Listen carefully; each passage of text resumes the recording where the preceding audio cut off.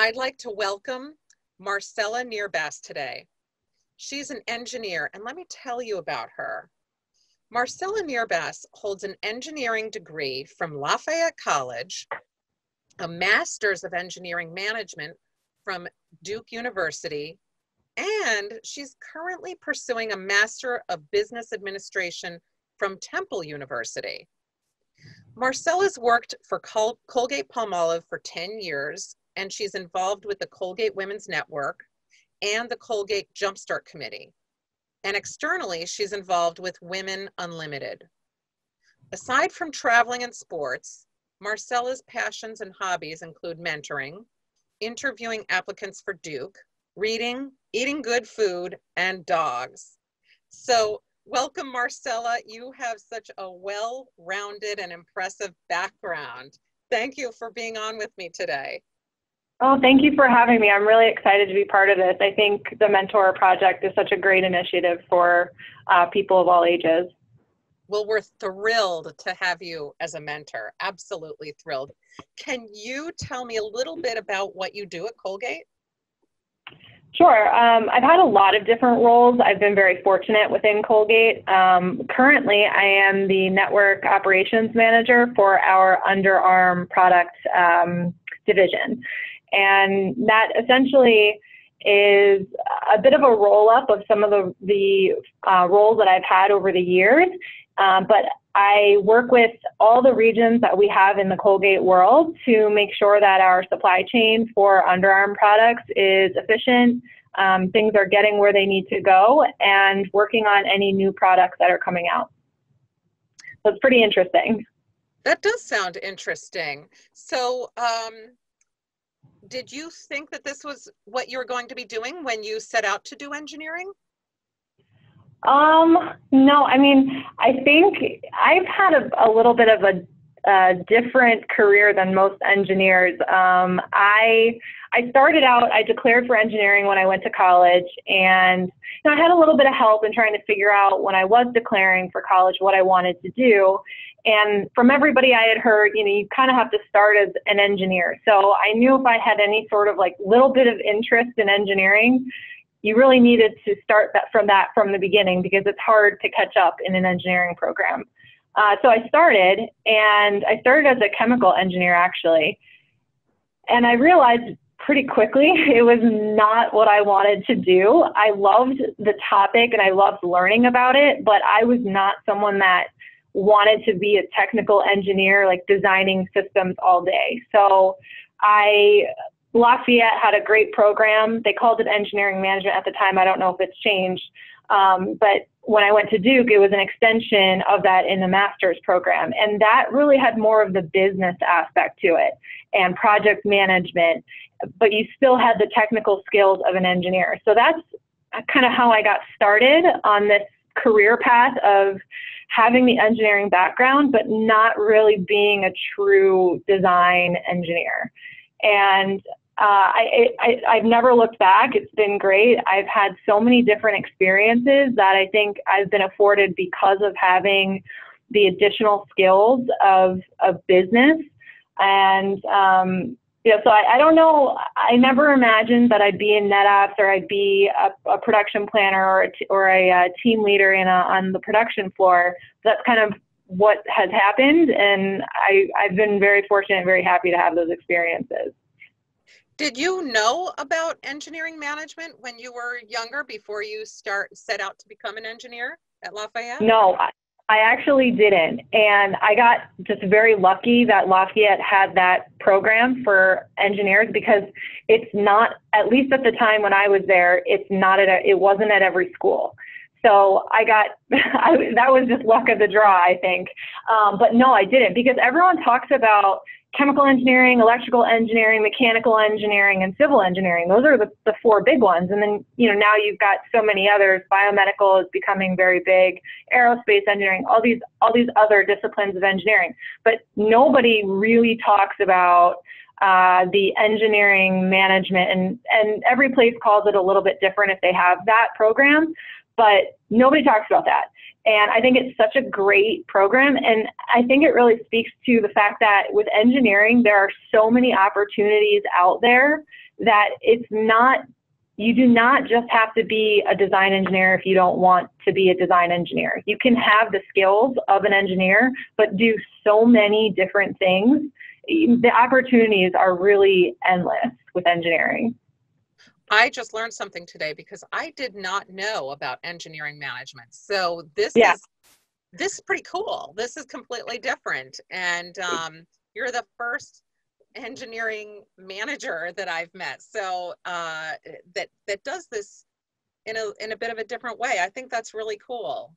Yeah, and I will say that a lot of companies, at least the feedback that I've gotten, do like to see that, because they know that whoever they're hiring, they know that they have those technical skills to be able to analyze data and understand some of the really complex processes, but they also have the skills to be project managers and work in cross-functional teams, very well and communicate. So, it is a very good background for someone if they're interested in being in business, but maybe want a little bit of a different background than the traditional business degree. When you were really young, did you always know you wanted to be in the field of engineering, in this kind of a field, when you were a little kid?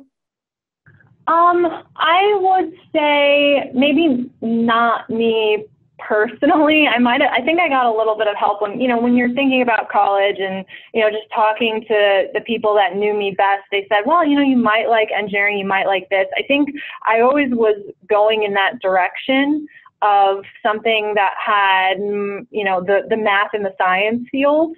I think I actually wanted to be maybe a doctor at one point.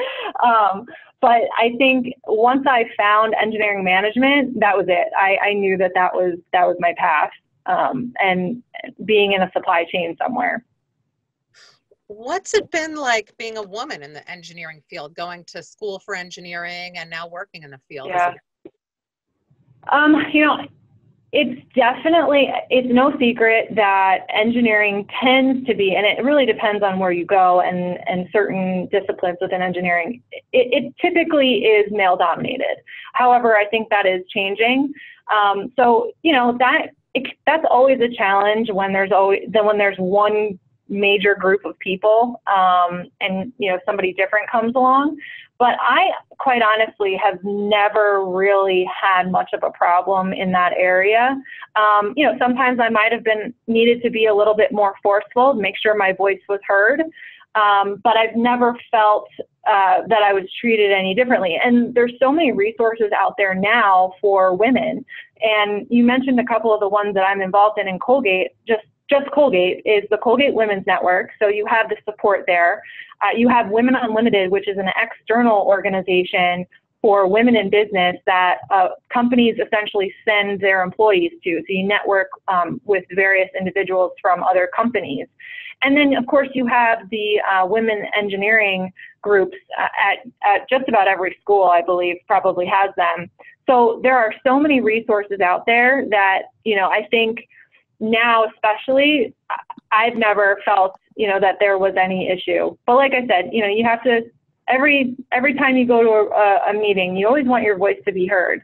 So, you need to speak up, especially as a woman, because you have maybe a different perspective on things. And, as long as you're doing that, then I think a female can be successful in engineering. That's good advice, letting your voice be heard.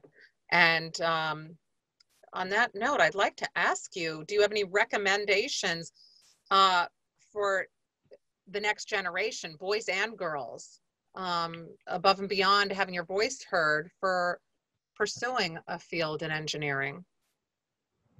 Definitely. I think that first and foremost, it seems to be that I've moved around quite a bit. I've had so many roles in Colgate, and the only way that was possible for me to get that experience and to progress as quickly as I have in my career was to be open to moving around. And that can be challenging, I know, especially for a lot of early in career individuals, but doing that at a time in your life where you have that flexibility is so critical. And that's what will allow you to gain the skills very quickly to move and progress within an organization. I've lived in so many different states. I did a rotational program when I first graduated after grad school. When I first started with Colgate, that was my first year of work, was in a rotational program. And I moved around 3 times in a year. But those skills, you can't develop those in any other way.